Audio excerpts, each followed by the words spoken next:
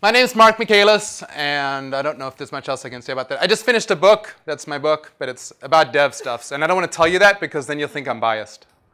I want to start by talking about some of the problems that would lead us to want to think about metrics.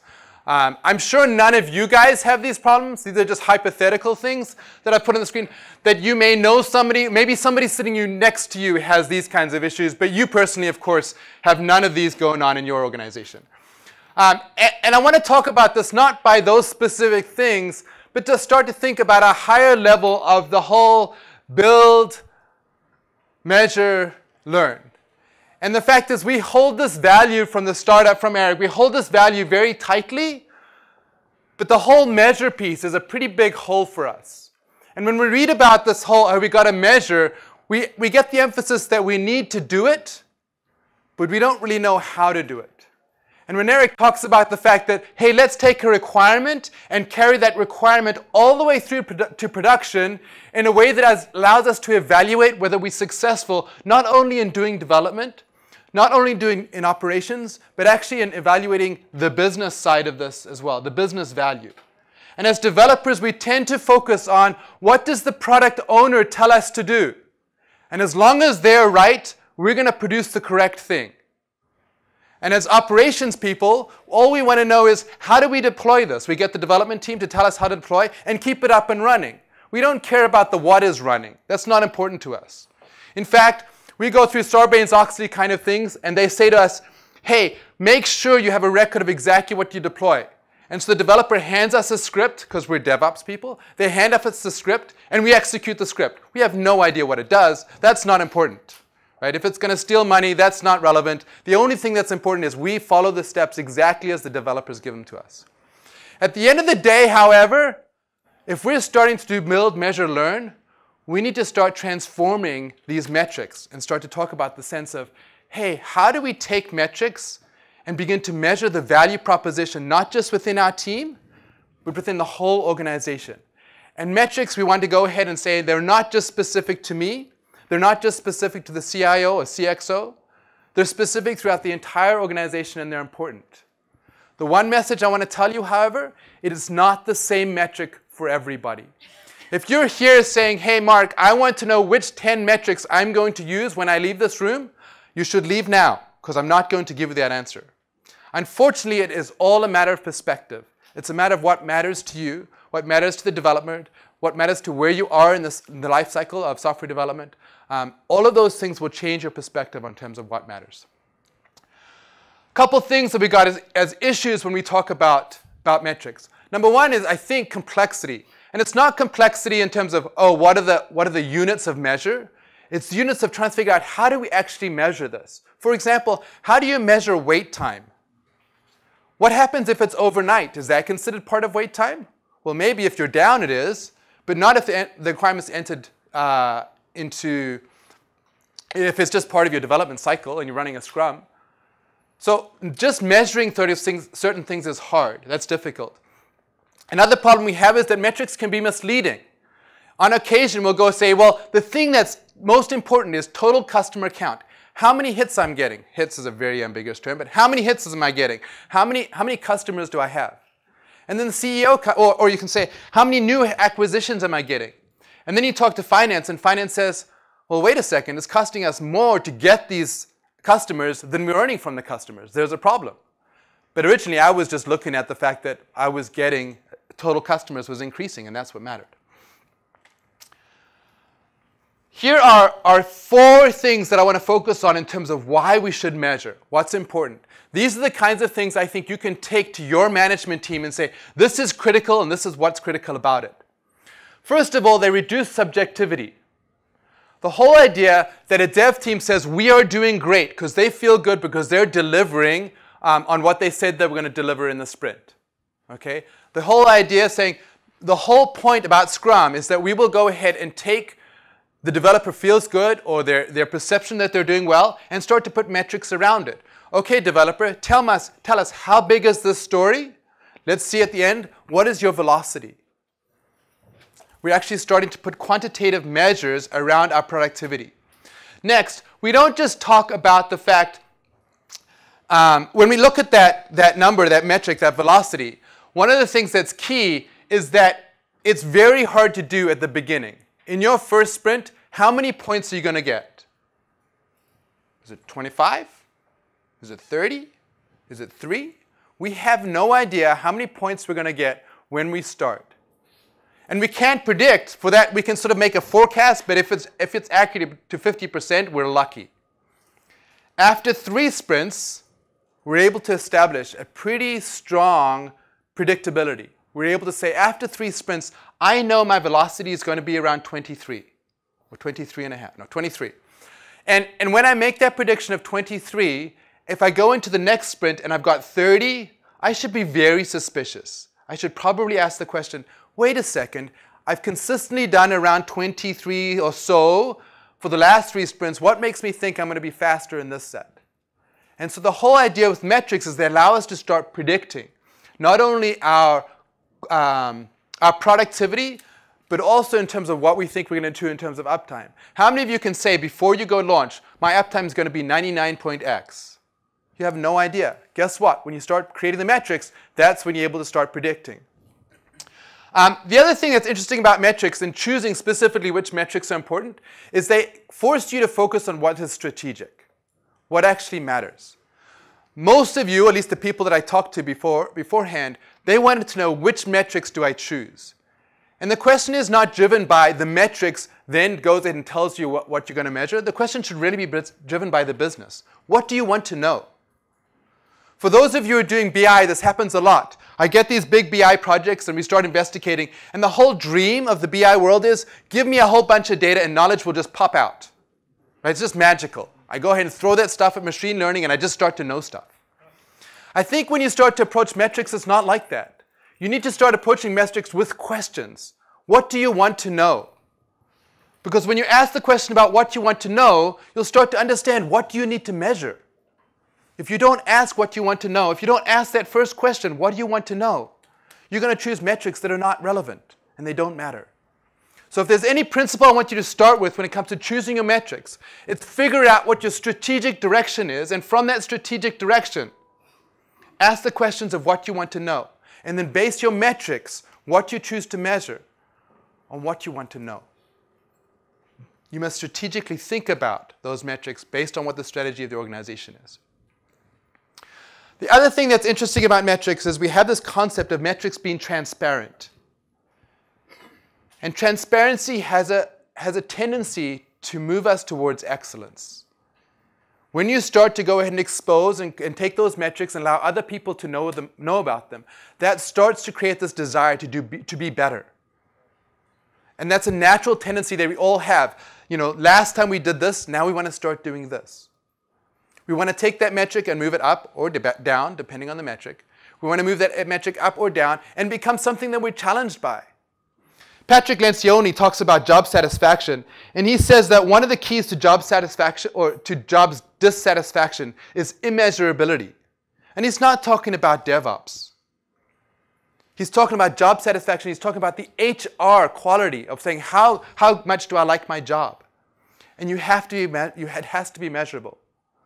When we talk about Daniel Pink's book, Drive, he says one of the things that creates job satisfaction is the ability to do mastery. And here again, mastery is key. If I'm able to measure, if I'm able to look over time that I've got a tendency towards mastery, that's going to go ahead and create the desire to be better. And it's going to move me towards excellence. This slide doesn't show up very well. Let me see if I can do this slightly differently.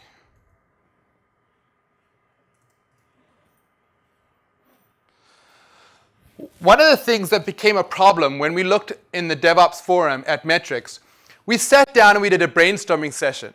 And we came up with a whole bunch of metrics. Any ideas as to how many metrics we came up? I think it was about 30 minutes. Do you guys remember? About 30 minutes of brainstorming. How many metrics do you think we came up with? 70? Higher, lower? What do you guys think? Higher. Okay, what are we at? 200. Okay, we've just reached our capacity. We came up with 150 unique metrics. Now, we didn't go through those metrics and say, no, that one's the same. We didn't criticize anybody. It was a brainstorming session, means everything's right. But with 150, the automatic desire of all of us was, let's organize these. And this is kind of what we ended up with, a mess. Because it turns out that as we try to organize, oops, my slide doesn't work when I'm not looking at slides.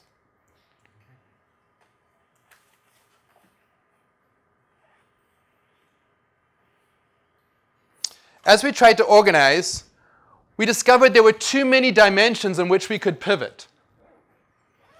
We could look at DevOps, or the metrics for DevOps. We could say, hey, let's look at it from the perspective of the CEO. What matters to them is presumably different than the nerd. What about the HR person that's worried about who we hire? Their metrics are probably different, again, than the nerd or the CEO. We could pivot around organizational structure. We could say, hey, let's go look at it from a perspective of ops. Let's go look at the metrics that matter to developers. Let's go ahead and look at the metrics that matter to HR. And we came up with a different pivot of how these things work. We could do them by category. We say, hey, there's operations, there's people, there's business, there's process.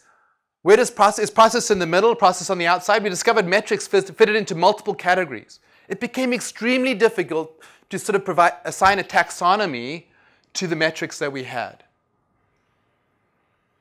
So we ended up with this big list and we pivoted. And I literally I've got an Excel spreadsheet with all the metrics that I've gone ahead and created columns with. Okay, let's go ahead and look at it on this pivot. And then let's generate on this pivot. And that produced for me that mind map. Oops, that's not where I'm going. Here's just one of them. I went ahead and created a mind map of the metrics that we had. And I said, okay, let's look at a pivot that's based on this. Let's talk about some of them.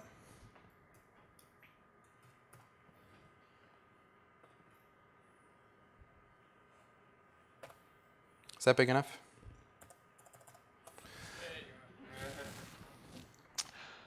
So one of the questions to start thinking about is from a business perspective. And remember, the emphasis here when you look at the business perspective is that this doesn't necessarily matter to the developer. When I started looking at business, way more of them were financially based than they were the speed of my build or the number of times my build failed, the frequency of failure in my builds. I started seeing the business perspective allowed me to assign metrics that were important to people higher up in the organization that were not necessarily in the world that many of us in DevOps live. But these metrics are truly critical, and these are the metrics that emerge when you start to do build, measure, learn. Because these are the metrics that you're actually going to measure your success by.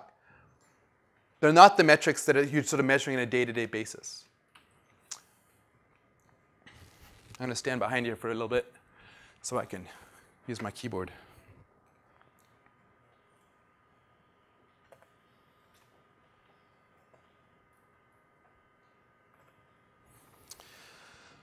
We started to look at the metrics that involved with people, and we came up with this definition of sort of cultural metrics. The one thing that was interesting about the cultural metrics is that we suffered the same problem that HR departments suffer, is that there's a lot of subjectivity. And you remember earlier that I said, hey, when you go ahead and start to have metrics, they remove your subjectivity. Well, they only move it to the extent that you don't have subjective metrics. If you've still got subjective metrics, you're still going to have some semblance of subjectivity. However, over time, that subjectivity tends to move towards or trend towards accuracy. So it's not valid for one person at one particular time. But if you can start to evaluate people over time and evaluate these metrics over a longer period of time with more people, then you start to trend towards accuracy.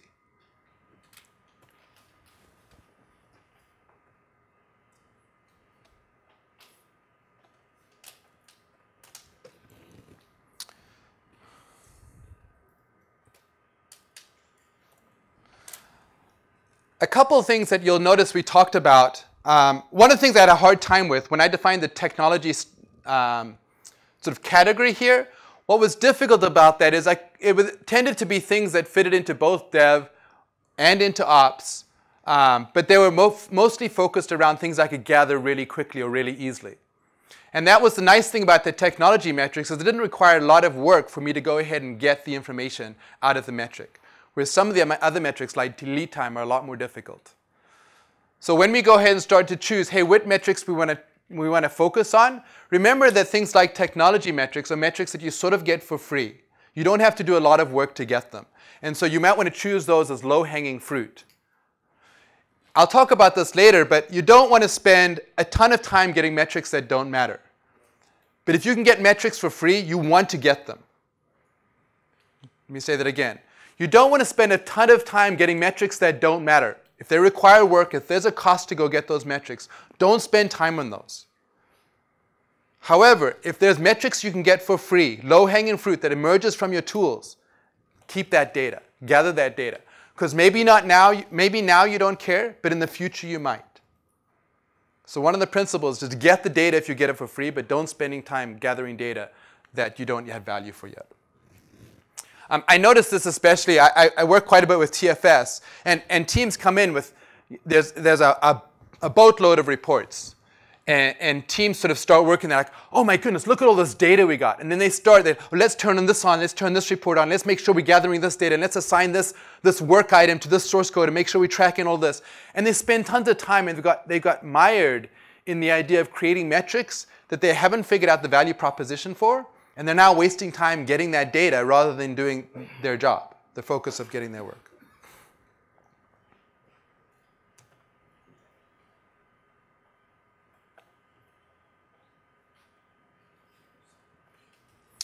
A couple more. I think these are well known, so I'm not going to spend a lot of time talking about these. I think they're well known, but there are some that we may not be tracking. Things like time to escalate. Time ones are hard to track. Oh, thanks, Dominica. By the way, I see a lot of you taking pictures. I'll be glad to give you these slides or whatever, so at the end, just remind me and I'll just post them on my site. You can download them. I don't mind. I mean, if I'm beautiful, I understand you want to take pictures, but it's way easier if I just make this available to you. So I'll give you a download at the end. I'll put a URL that will be where I put the slides. They're not there right now, but I will put them there. So a lot of these are automated, but a lot of it comes down to what tooling you're using. Are you actually tracking, when downtime happens, how I'm aware of that? And a lot of this comes down to how good your monitoring is. So one of the things you'll find when you start to do DevOps, if you want to get accurate measures, a lot of it depends on how good your monitoring is, and can you turn your monitoring into automatic metrics. I don't just want to know, hey, there was an exception. I want to know when the exception occurred and then trace it through the lifetime of that exception to when it was fixed. So as much as possible, use your monitoring to generate your metrics.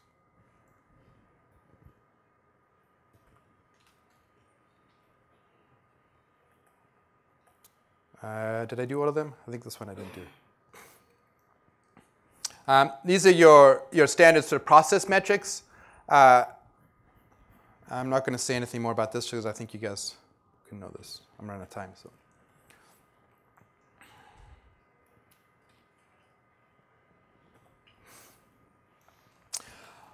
Process metrics. The two that I typically hear as the most important metrics. They're typically here. That doesn't mean it's right. I'm just saying I typically hear.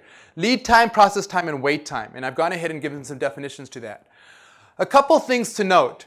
If I'm a developer on a team, and I'm the way I'm writing code, I'm participating in Scrum, do I care about lead time? Well, it turns out we only care about things that are within our sphere of influence. So metrics only matter to us when they're in our sphere of influence. When metrics start to go outside of our sphere of influence, we care less. The tendency is to care less about metrics that are outside of influence. So as a developer, when I start to get metrics that come in, at the time that it becomes available to me to work inside the Scrum, inside the sprint, that's when I care. And now I care about estimating it and executing it. Before it enters the sprint, I really don't care.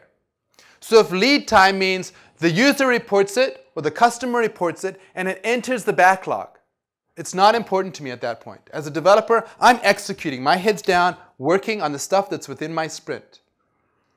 And so we talk about these metrics like lead time as though everyone should care about it. But it turns out that we tend to only care about the stuff that matters to us.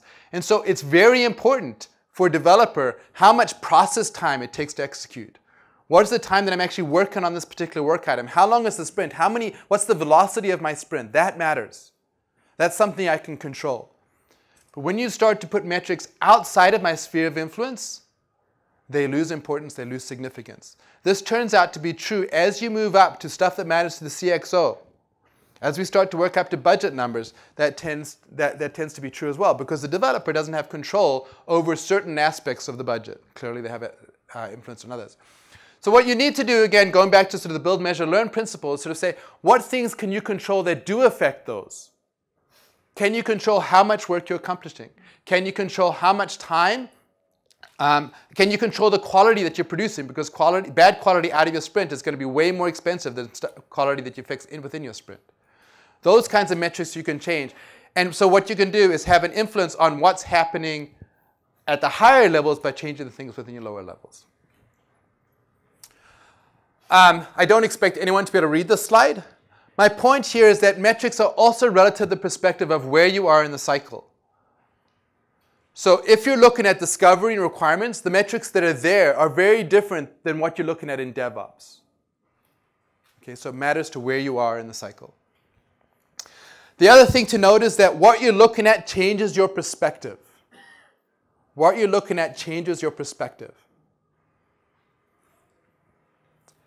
When you start thinking about which metrics am I going to choose, you need to think about, again, the strategy of the organization and choose metrics around that are based on those. Because what you look at will change your perspective. And I don't mean you're intentionally trying to game them. I mean that they will change what you focus on, because the metrics tend to move you towards excellence in those areas. And if you don't measure certain things that are important, guess what? You're not going to improve those areas. So perspective matters. A few principles. If there's any slide that I think is most important, I think that's this one. Because this one is the criteria you can use to choose the metrics you're going to have in your organization. First of all, obviously it has to be relevant. And I talked about not creating cost for metrics that aren't relevant. Move towards automation as much as possible. Move towards automation as much as possible. This is key. In all the work that I've done in metrics, as soon as I have a lot of manual entry, metrics tend to get lost after a week or two. Right? It's too much work. Developers have a hard enough time putting timesheets in, never mind anything else. Hypothetically speaking, I understand your organizations is different, but my organization. Transparency, clearly don't have metrics that you're not going to expose. And you should be willing to expose those completely, entirely publicly. Don't say, well, it's just exposed within my team. Transparency, you should be willing to be transparent completely publicly. And that's sort of the challenge, is say, when are you willing to go ahead and expose your metrics, even outside of your group, even outside more broadly within your organization, or even outside of that, just to give us an idea of what's going on. Don't bother to have metrics. Don't bother to gather metrics, meaning putting work out in metrics for things you're not going to examine. If you're not going to pay attention, don't bother to don't bother to put work in to gather the metric. And probably one of the most important principles, lastly, is that metrics are comparative. I spend a lot of time looking at the metrics and going, oh, lead time is important. It turns out the metric of lead time is not important. It's lead time or average lead time for a release, because it always has to be comparative to something. You can look at any metric, and if you can't compare it to that same metric at another time, it is irrelevant. For example, let's look at velocity. Velocity, as I talked about in the beginning, it doesn't matter whether my velocity is 23 and yours is 62. What matters is what was my velocity last week and what is my velocity now. It has to be comparative. If you're not taking your metrics and examining them in the way that's comparative to the past, they are not important. They have to be comparative. And when you choose the metric, choose the units and choose what you're going to compare them with, because that's key. Here's the DevOps paper. For those of you who can't remember the URL or take a picture of it, if you go to the speakers page, devops.io/speakers, and go down to the very bottom, there's a forums picture, you click on that and you'll see all the white papers. There's a quick link to them if you need it. So one of the things that we worked hard on in the white paper is that we worked hard to come up with scenarios that people had experienced, real-world scenarios, and out of those, we talked about the metrics that were useful out of those scenarios. So we talked about the scenario of being bogged down by too many alerts, and what the cost of that was, and how to transition from too many alerts to alerts that were meaningful. There's wonderful authors. And by the way, we'd love to get your feedback. We would really like to hear if you've got anything to add, if you want to become a participant, we'd love to hear from you. That's a start. We consider that a V1 draft. So feel free to jump in and we'll add your name to the list. Some takeaways. Metrics create predictability. They focus your strategy. I'll let you read it. I hate reading slides. Questions? Tomorrow at 1? Yes, sorry, thank you. There is an unconference tomorrow at 1 o'clock downstairs. Dominica, where is it? It's on the board. So outside the ballroom. Outside the ballroom. Thank you, Sam. Appreciate that. Any other questions? Yes, at the back. Or right there. Hi.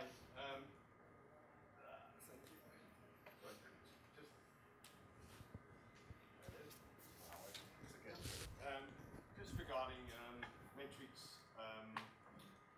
bringing forward sort of bad behavior or changing how people behave. For example, capturing bugs or things like that, or technical debt. So when you speak about transparency metrics, should you make all of that stuff transparent, or should you not? So the question was, is there stuff I shouldn't make transparent? For example, the number of bugs that I'm somewhat embarrassed about. And my answer is yes, you should, because that's reality. And you should go ahead and expose that reality, and that will still force you or cause you to move towards excellence, right? It's better to expose things the way they are than pretend that they're not there. It doesn't change the reality. I think what I mean is, what he thinks to do then is change how developers then do things. For example, they won't record technical debt, or they won't say this is a bug because I know the acceptance criteria doesn't mention it. They will blame shift to the BAs. So, does it make sense? Yes, I understand the question. So the question is, hey, how much do we game this? Because we want to do it towards, hey, what we desire, what it makes us look better. My question is that, first of all, I actually think it behooves the developer to talk about reality, because presumably the developer is there for a long time, and the more reality you talk about, the more predictable where they're going is going to be. So I strongly urge people towards reality and not to hide those. The other thing is, because they're comparative to what they were before, you may be able to game them for a short amount of time, but eventually a trend is going to emerge. So even though you may game them and you may be biased one way or the other, QA may be biased one way, developers biased the other way, that will still over time trend towards reality, because you'll end up with more bugs. The bugs will show up more, or the bugs will show up later, and they're still going to appear. So by doing it and exposing that reality, the trend over time will expose what's going on, even if you game in the beginning. Okay, and with that, Thank you, Dominica. Yeah. Sorry, we got next talk happening in 5 minutes, so. Sure.